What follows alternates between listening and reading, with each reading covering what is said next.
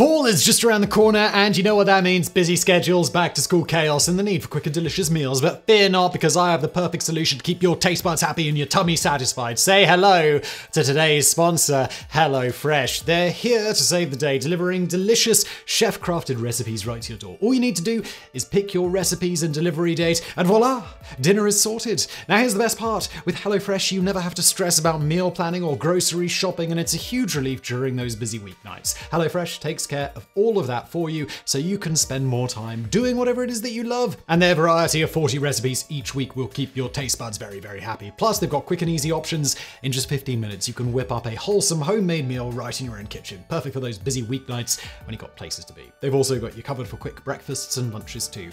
Back to school season can be a whirlwind, but with HelloFresh, you can ditch the grocery runs and save some cash. It's 25% cheaper than takeout and less expensive than traditional grocery shopping. So why wait any longer? Don't call for delivery when life gets busy. Get HelloFresh. It's the meal kit that's got your back. And guess what? Special offer for you. Go to HelloFresh.com and use the code 50BrainFood at checkout for 50% off plus free shipping. That's right, 50% off plus free shipping. Just go to HelloFresh.com and use the code 50BrainFood at checkout. Thank you, HelloFresh, for sponsoring. And now today's video. At 2:46 p.m. on March 11, 2011, at a spot 60 kilometers off the coast of Japan, the Pacific tectonic plate suddenly slipped and plunged under the Eurasian plate. The resulting Tohoku earthquake, lasting 6 minutes and measuring 9 on the moment magnitude scale, was the most powerful in Japanese history and the fourth largest ever recorded, causing thousands of deaths and injuries and inflicting trillions of yen in damage. But worse was yet to come. 10 minutes after the shaking finally ended, residents along Japan's northeast coast watched in horror as a wall of water 40 meters tall came roaring out of the sea towards them. The giant wave was even more destructive than the earthquake that preceded it, wiping away dozens of cities and towns and bringing the final death toll to 19,759. It also triggered the meltdown of 3 of the reactors at the Fukushima Daiichi nuclear power plant, creating a radiological disaster whose effects may take up to 30 years or more to clean up. Thanks to this and similar disaster in the Indian Ocean on December 26, 2004, the Japanese word for monster waves became firmly planted in the world's vocabulary: tsunami.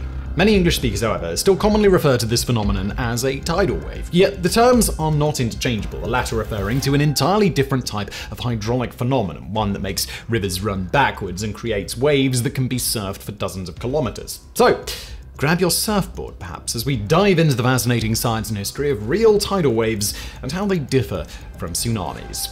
So, tidal waves are more probably known as tidal bores, a term derived from the Old Norse bara, meaning wave or swell. Whereas tsunamis, Japanese for harbor wave, form in the open ocean and are caused by underwater geological displacements like earthquakes, volcanic eruptions, and landslides, tidal bores, true to their name, are caused by rapidly rising tides and form in narrow bays and rivers. Tidal bores are also significantly smaller than tsunamis, with the largest observed on the Qiantang River in Hangzhou in China, measuring 9 meters tall. Scientifically speaking, a tidal bore is a kind of hydraulic jump, a phenomenon whereby a fluid flow abruptly slows down and changes its elevation, exchanging part of its kinetic energy for potential energy. You've probably observed this phenomenon every time you turn on your kitchen sink. When the stream of water impacts the bottom of the sink, it flows outward in a thin layer, but just a few centimeters outward from this point of impact, this layer suddenly jumps upwards, forming a shallow circular ring. In the case of tidal bores, the jump and resulting wavefront are caused by a rapid change in water level in the river mouth. While the water level can change rapidly during both flood tide and ebb tide, tidal bores only form during flood tide. The most common type of tidal bore consists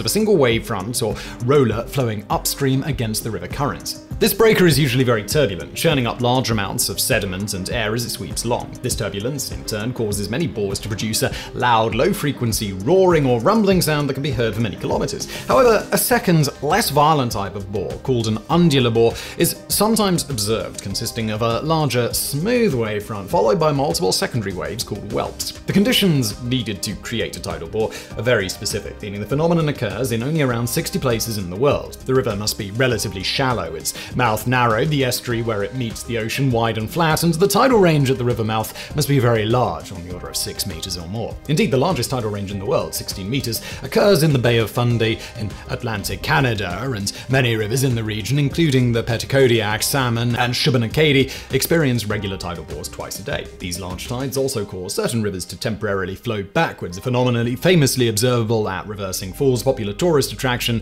on the St. John River in New Brunswick. However, there are rare examples to these rules. For example, perhaps the most famous tidal bore of all, the Pororoca, forms on the Amazon River, whose mouth is relatively large. However, this estuary is very shallow and dotted with numerous islands and sandbars, creating the same hydraulic effect as a narrow mouth. Indeed, the Pororoca is so powerful that, unlike most rivers its size, the Amazon doesn't have a delta, the wide triangular drainage plain that forms when a river slows near its mouth, causing sediment to build up and the river to break up into multiple shallow channels.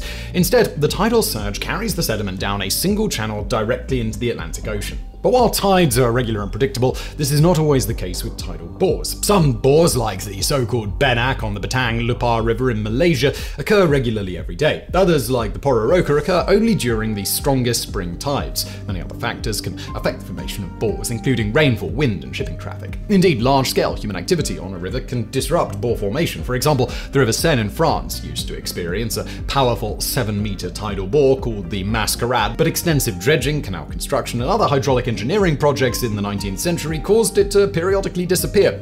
Finally, dredging of the riverbed in 1963 eliminated the Mascarade altogether. Similarly, the Petit Kodiak River in New Brunswick, Canada, used to have the largest tidal bore in North America at 2 meters high. But the construction of a causeway between the cities of Moncton and Riverview in the 1960s caused the bore to disappear. In 2010, however, as part of the Petit Kodiak River Restoration Project, the causeway gates were reopened and the tidal bore returned. Despite being significantly less powerful than tsunamis, tidal bores can still be extremely dangerous, reaching heights of up to 9 meters and speeds of up to 40 kilometers an hour. Tidal bores can capsize ships, destroy docks and other riverside infrastructure, and sweep people off riverbanks into the water. Indeed, prior to its elimination in the 1960s, the Seine River bore, or Mascarade, had a particularly sinister reputation, destroying some 217 ships and damaging countless more between 1789 and 1850. Many bores, such as on Malaysia's Batang Lupar and in India's Hui River, are well-known navigation hazards for local shipping, while every year the Qiantang River bore in China carries off a handful of people who stand too close to the riverbank. Yet tidal bores can also be a valuable part of the local ecosystem, stirring up sediment and oxygenating water as they sweep along. They can also stun or kill large numbers of river animals, providing a bonanza for predators and scavengers. For example, piranha follow the Amazonian Pororoca to gather up fish, crabs, and birds. Salt crocodiles swim behind the Styx River bore in Australia, while eagles and grizzly bears around Alaska's Cook Inlet will often gather after a tidal bore to pick up dead fish along the riverbank. Tidal bores can also be a popular tourist attraction, especially among rafters, kayakers, and surfers. For example, certain regions, such as the Amazon, not only feature large, powerful bores, but also long, uninterrupted stretches of river, creating the unique conditions for long-distance endurance surfing. Indeed, since 1999, an annual championship has been held in the Brazilian municipality of São Domingos de Capim to see who can ride the infamous Pororoca the greatest distance. Currently, the record belongs to Brazilian surfer Picaruta Salazar, who in 2003 rode the tidal bore for 12.5 kilometers over 37 minutes. However, the absolute record for continuous surfing is held by California surfers Colin Whitbread and J.J. Wessels, who in July 2014 rode the Petit Kodiak River bore in New Brunswick, Canada, for an incredible 29 kilometers from Bellevue Village to Moncton. The record-breaking ride took nearly 2.5 hours and raised more than a few eyebrows, especially as Wessels recalls among customs agents at the Canadian-American border to quote, "We pull up and the customs agents look at us like, what is on the top of your car? They then look at our passports and ask, where are you going? We're going to surf a river wave in Canada." Seriously, boys, what are you going to do? Don't lie to me. I'm telling you, we're going to surf this river wave.